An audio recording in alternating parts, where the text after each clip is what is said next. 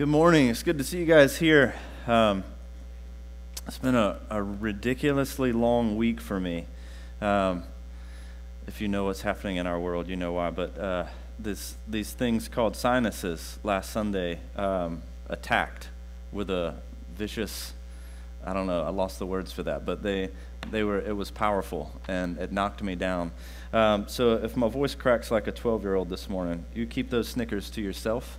And if I break into a cough that goes for 3 or 4 minutes, that's just 3 or 4 minutes longer that I'll talk later. So this morning we're going to Hebrews because we've been there for a while, chapter 11. We won't stay there long, but I do want to read a verse from there in Hebrews chapter 11. And just real quick, I have so enjoyed this series that we've been in, working through really the Old Testament, this sort of broad overview of these stories that some are very familiar to us, some maybe not so familiar, but it just gives us that foundation that we can stand on to know where our faith comes from. And here in Hebrews, as we look at the context of this passage, the writer is speaking to people who are Jewish people. They know these stories by heart. They memorize them as children. It's the foundation of all that they knew. And so when the writer of Hebrews is bringing all these people up, man, it's just bringing like that flood of memories from their childhood.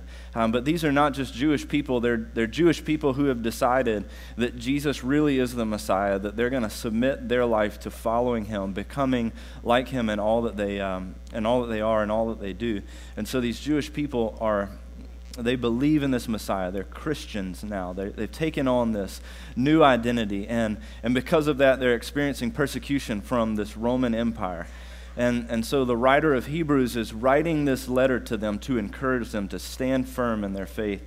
And we see, I think it's in chapter 10, he says these things, that you've experienced all sorts of persecution, that you've stood with those who are in prison, that you have stood with those who are suffering, and that you've had compassion on those in prison and joyfully accepted the plundering of your property.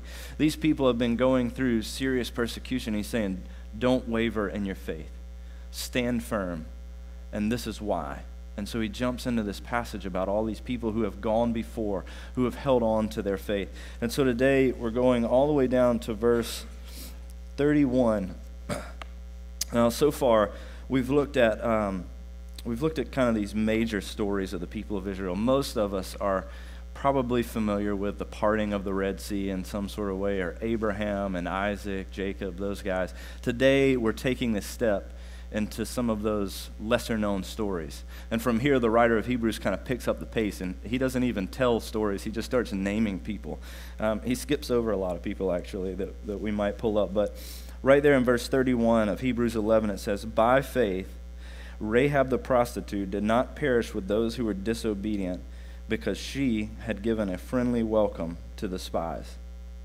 So we've barely begun here today, and already we have a little bit of scandal in the story. When I was flipping through, and I was like, I'm going to be at Hamilton Road on the 29th.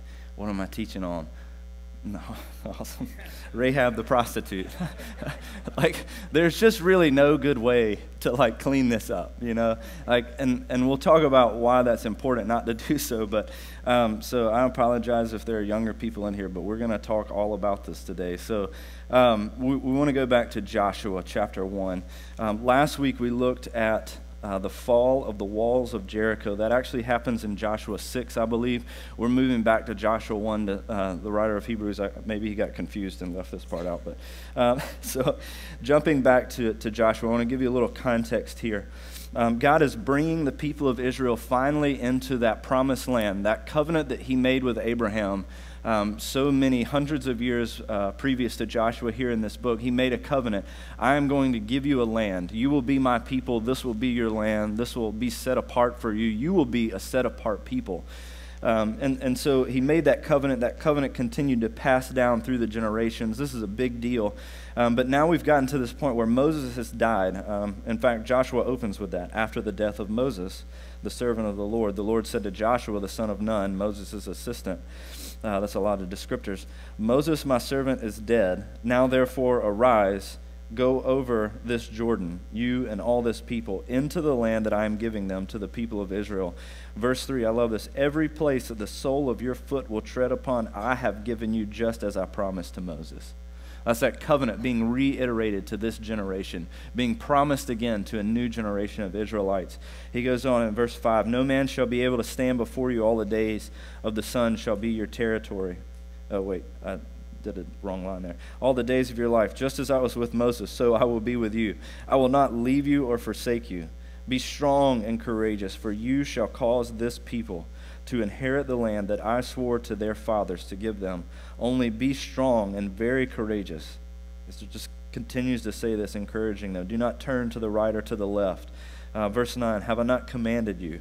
Be strong and courageous. Do not be frightened, and do not be dismayed. For the Lord your God is with you wherever you go. This reminds me of that language that was used at the Red Sea. The people of Israel are standing there looking at this sea before them, and they're looking behind them, and the Egyptian army is pursuing them, and they're wondering what to do. And as I studied that passage, the language that God says is, don't be afraid.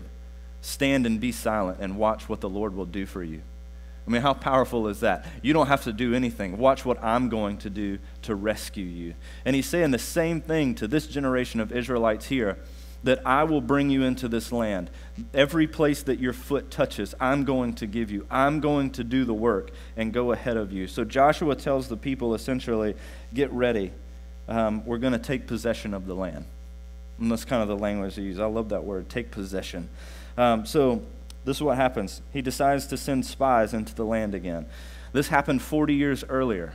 Joshua and this other guy, Caleb, were a part of these spies that went into Canaan, into this promised land. They examined it. They came back. 2 people said, we can take this land because of what God will do for the people of Israel. And the rest of the spies said, we can't take this land. There are giants in it. There are scary people. No way. We're not doing it. What happens? A whole generation of Israelites has to die. 40 years wandering in the wilderness. Except Joshua and Caleb remain. And then Joshua inherits this leadership position. And now he's sending spies into the land because he knows that it's time to take possession. And so chapter 2, getting into the story here. And Joshua, the son of Nun, sent 2 men secretly. I guess you want to send less people in. Like the first time the majority overruled, like we got to make sure that we don't ruin this again. So he sends 2 men in saying, go view the land, especially Jericho. And they went and they came into the house of a prostitute whose name was Rahab, and they lodged there. Now, as I read through this, the first thing I thought was, why is that like the first place you thought, we should stop here? Like, let's camp out here for the night and see what happens. And it's like, these are the people of Israel. Moses gave them the law on the mountain. He came down and he said, these are the things you can do. These are the things you cannot do. What they're doing here fit into the not do category. Like, this is not a place that you should be staying. And I've thought over and over this, like, why would they have stopped there? Like, what good is in this? And there is no answer. Scripture doesn't give us any, except for the fact that we know Rahab becomes a significant part of the story, and God is at work. And so even though these 2 guys make a terribly poor decision, God redeems this. So it's found out that the men are there, and the local authorities come, and they knock on Rahab's door, and they're saying, hey, we know that there are some spies in there, and you need to bring them out to us because we're going to deal with them. So let's read in Joshua 2, 8 through 14, if you have your Bible or your phone, whatever you want to pull out. Joshua 2, 8 through 14. I just want to read this with you. Before the men lay down, she came up to them on the roof. Rahab has sent them up to the roof. She's going to hide them. Before the 2 men lay down, she came up to them on the roof and said to the men, I know that the Lord has given you the land, and that the fear of you has fallen upon us, and that all the inhabitants of the land melt away before you. For we have heard how the Lord dried up the water of the Red Sea before you when you came out of Egypt, and what you did to the 2 kings of the Amorites who were beyond the Jordan, to Sihon and Og, whom you devoted to destruction. And as soon as we heard about it, our hearts melted, and there was no spirit left in any man because of you. For the Lord your God, he is God in the heavens above and on the earth beneath. Now then, please swear to me by the Lord that as I have dealt kindly with you, you also will deal kindly with my father's house, and give me a sure sign that you will save alive my father and my mother, my brothers and sisters, and all who belong to them, and deliver our lives from death. And the men said to her, our life for yours, even to death. If you do not tell this business of ours, then when the Lord gives us the land, we will deal kindly and faithfully with you. So we have a story of a prostitute. The local people come and they say, we want these spies that are in your house. And she says, they're not here. They've gone down the road. You should go after them quickly. Maybe you'll catch them. I thought about that too. Like, that should only work in a cartoon, but here it works. And so we have a conspiracy, we have deceit, we have a prostitute. There's like all kinds of scandal in this story. And we get here, and Rahab is looking at these men of Israel, and she says, I know that the Lord has given you the land, and that the fear of you has fallen upon us, and that all the inhabitants of the land melt away before you. We heard about the parting of the Red Sea. That was kind of a big deal. News traveled. We heard about how you destroyed those two cities. Like, God keeps doing these things ahead of you. When we look at that passage of the Red Sea, there are at least 3 times, if not more, where God says, hey, Moses, go to the Red Sea. I'm going to do something big that's going to bring glory to me. It's not so much about you walking across a Red Sea as it is about me receiving glory. And he says, I'm going to do this so that the Egyptian people know about me, about my glory. And he does this so all the inhabitants of the earth know about himself and his glory. And that happened that day there at the Red Sea. And here it is happening again from the mouth of this prostitute who is saying, we heard about your God. We know what he can do. We know how powerful he is. We know that he is the God in the heavens and he is the God of the earth beneath. We know what he can do in the skies, and we know what he can do on land. We know that you just so happened to be slaves not too long ago, and God rescued you out of that. And here are the things that he has done and leading you to this point so that you are here at Jericho. And it's interesting that Rahab continues to use this language of Yahweh. If we look in the passage, you see capital L, capital O, capital R, capital D. Anytime you see that in the Old Testament, that's his personal name for who God is. She is calling out the name of the Israelite God, this name that they would not even use. And she's saying, we know who he is and what he has done. And that's very significant to me that she is able to see this and recognize it and call the glory of God down. And honestly, I think you could just stop here and look at how God receives his glory through all that he is doing. But there's this beautiful story of redemption that's kind of underneath all that's happening here. And that's where we're going to go to. Verses 12 through 14. In that section there, she makes a deal with them. She says, hey, look, I protected you guys. I'm going to let you down out of the wall. You're going to escape. No one's going to know you were here. But when you come back here and do those things that you do, you're not going to hurt my family. And these Israelite men, these 2 men say this, such a profound thing, our life for yours, even unto death. We'll come back and talk about that in a minute. But, I mean, that's a significant, like, they understand the moment they were in. This woman has guarded their life. They could have been taken out and killed right there on the spot, but she guarded them, and they said, look, since we could have died before, how about this? Our life for yours. Think about what happens as they have to go back and go, hey, listen, you guys aren't going to believe this, but we were in the house of a prostitute, and this is what happened, and we promised her that we wouldn't kill her when we go and destroy this whole city and every living thing in it. Okay, so there's a deal. So just make sure you don't hurt her. There's a scarlet thread hanging outside of her door.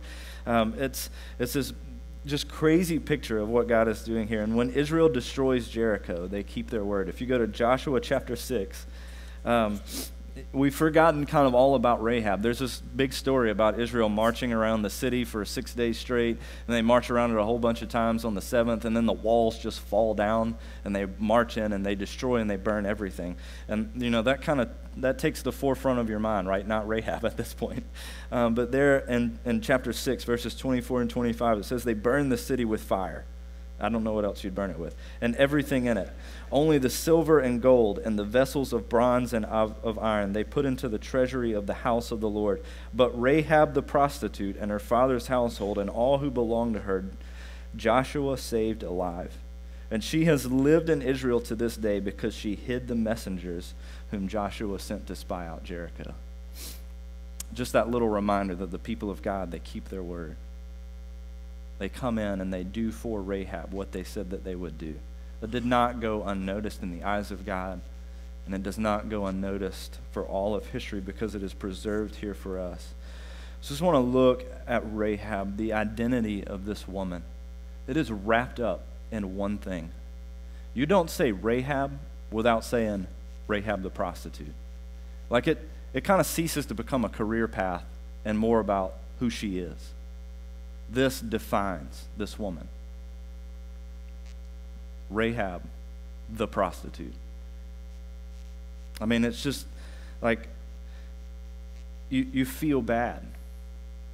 You feel bad for her because you know, like, everything that you think and do has to be wrapped up in this one thing, and that has to be such a weight of shame and guilt and failure.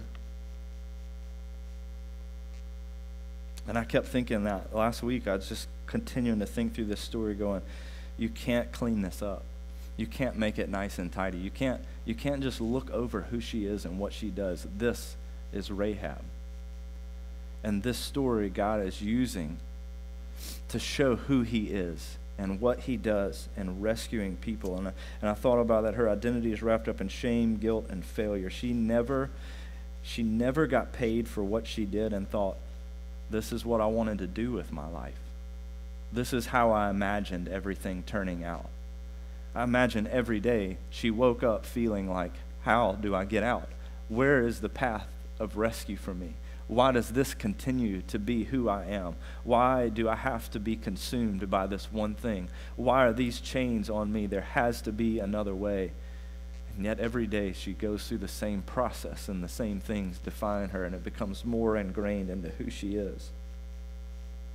Identity is at the heart of all of us, of like what we're searching for. We want to find it in anything else usually but being son, daughter of God, and letting that define who we are and then living out from that. Rahab wants the same thing. I think she must have felt broken down every day, knowing that prostitute had essentially become her last name. And yet, she is used by God to become a part of the story that's being written. God doesn't look over her. The people of Israel don't look past her because of her past. It's really like because of who she is, I think that God ends up using her in the story.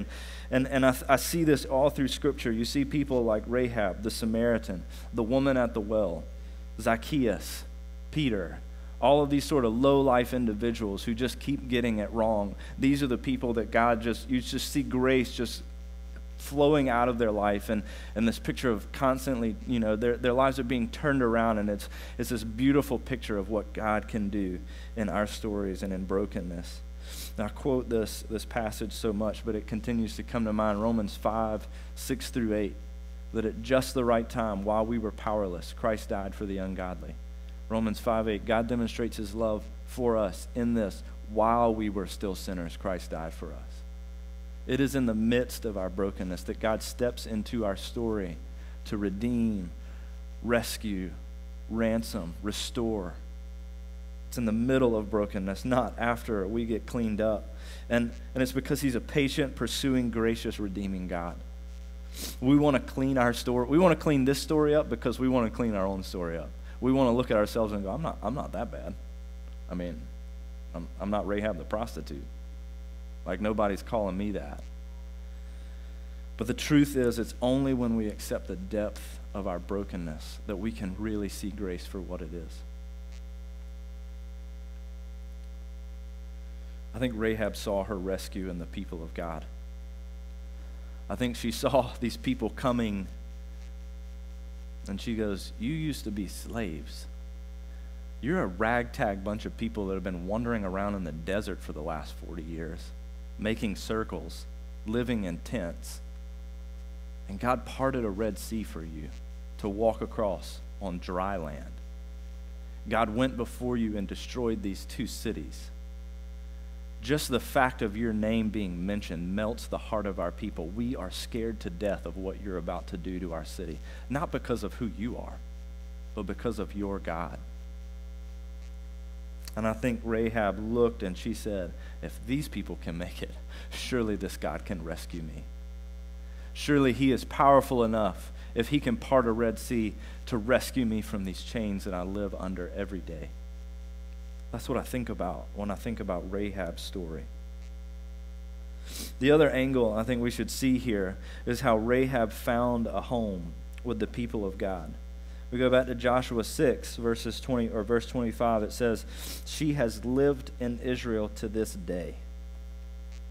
You know what? This is exactly what should have happened to Rahab the prostitute. Back in that place where God made the covenant with Abraham, he said, Abraham, I'm blessing you to be a blessing. Those are the words, blessed to be a blessing. Not blessed to be blessed and just hang on to it, but blessed to be the conduit of love to all nations.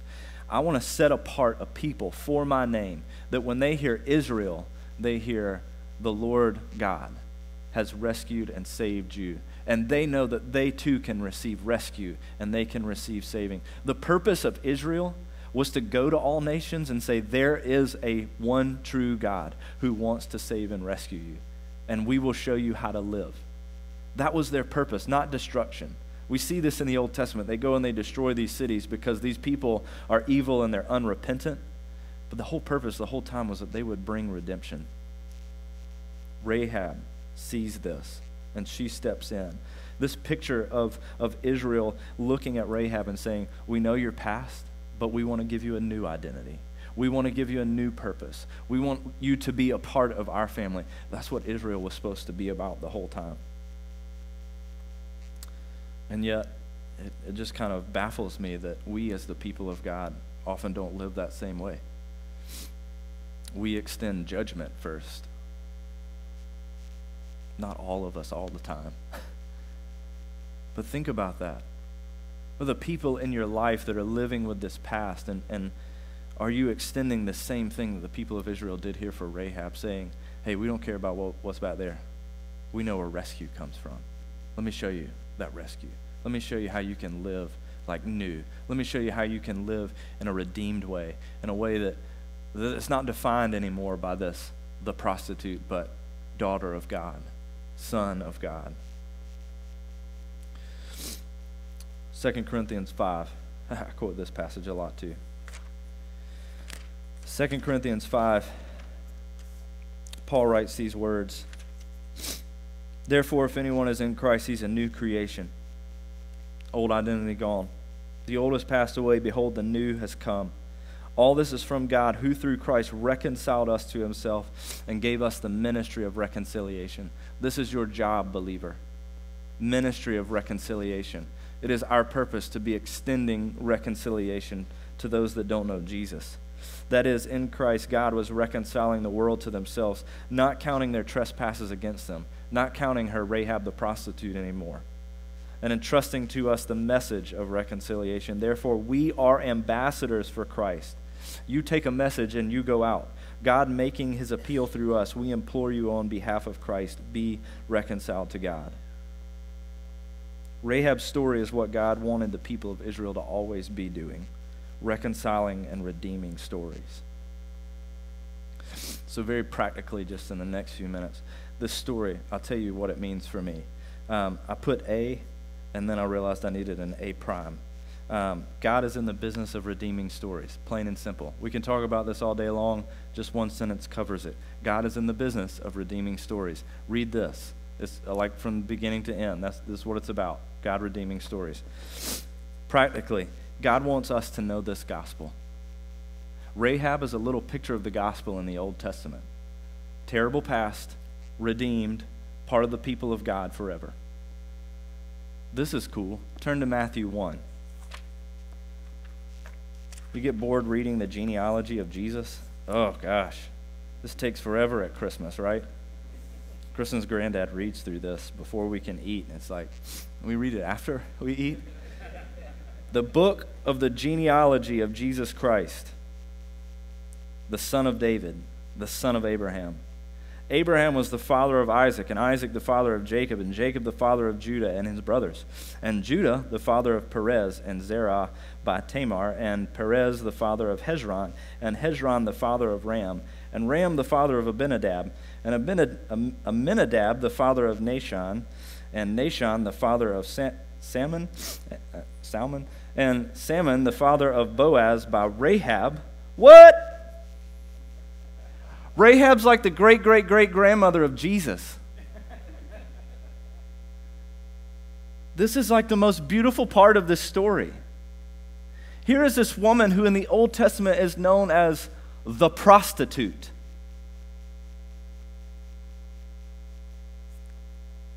You want to talk about identity erasing and giving something new. You made it into the line of Jesus. You're not Rahab the prostitute anymore. You're Rahab, Jesus' granny.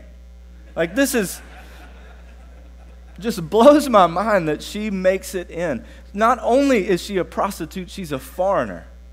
She's not even this purebred Jew, which they pride themselves on here. Rahab the prostitute, new identity. And in her line comes the Savior of the world. The gospel just passing down through history. And I thought that means that none of us are too far. We've been singing this song that David Crowder wrote the past few weeks. I've been singing it over and over in my car and in the house and in my head. But there's this line of, "Wanderer, come home, you're not too far."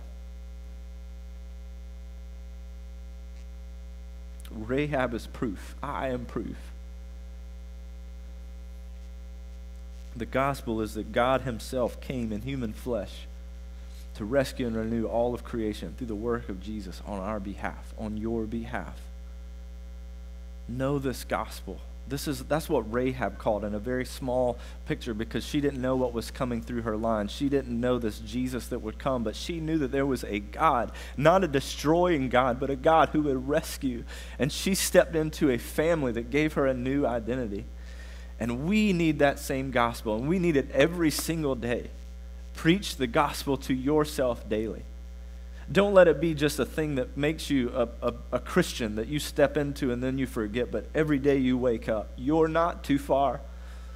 When you walk away, you're still not too far, because Rahab was not too far. Practically, as the people of God, are we offering that same rescue to people who are in need? To people who feel like they are too far? Look at how Israel acted here. This is kingdom work. Their character became consistent with the character of God. I don't know why those two men ended up at that house, other than God knew all of history, and he was going to rescue her out of that life that she was in. I keep thinking of the walls of Jericho fall down just a few days later. Rahab lived in the wall. In my head, all the walls fell down except Rahab's house. And she was able to walk out and say, "This is my new family." I've been in so many conversations with people lately who have this picture of the church that is closed off and concealed, that they could never be a part of it. And I say, no, that's not the kingdom. That's not what Jesus brought. And when I explain this, that Jesus came and there's nothing that we can do to earn that love, just like Rahab couldn't, just saying, "I just need rescuing." That that's how we come to God, that he rescues us out of our sin while we were stuck in it. And you just see this like, freedom. And I want that too. I want to wake up and feel that when I walk away, to remember the story of this woman. To remember that every day God is rescuing me, restoring me, making me like him. And when I know that, to be able to walk up to anyone who doesn't yet know that and say, "You can be rescued. You can throw off these chains. You can become son, daughter of God, beloved, because that's how he sees you. And we throw off the judgmental attitudes and we let love pour through us. How are we doing with helping people find new identities? Let's pray. Father, I just thank you for this picture of this woman. I thank you that Rahab is not forgotten, that she is such a central part of the story. That she hides these spies and she gives them rescue.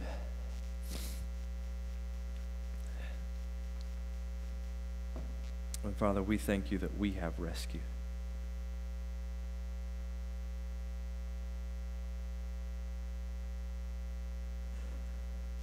So as we gather here this morning, Father, I pray that we would just feel our chains thrown off and our rescue come through Jesus and the new identity that we can find in you.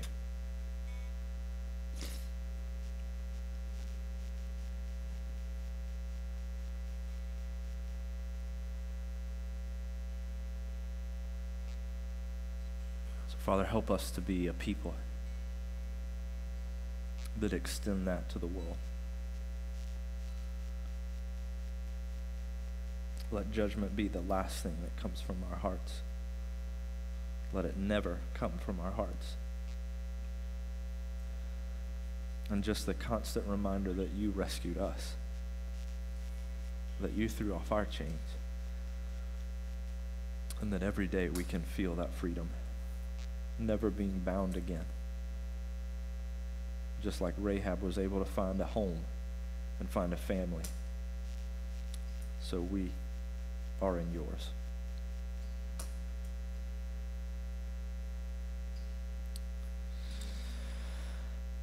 Shape us new, Father.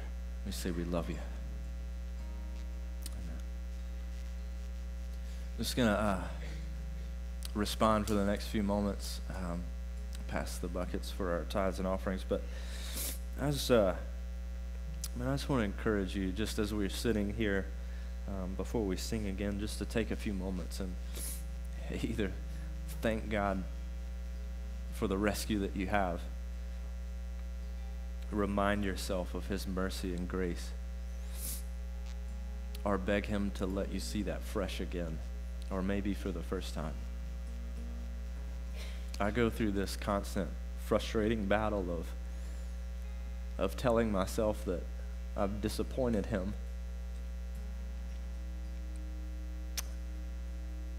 And every time I do that, he says, no, I love you. I know where it comes from. I know why I do that, but even just the last couple of days, just wrestling with that tension, letting it build in me. And I keep going back to her story and hearing God say again, you're not too far. You'll never be too far. So just rest in that, in the silence, in these moments.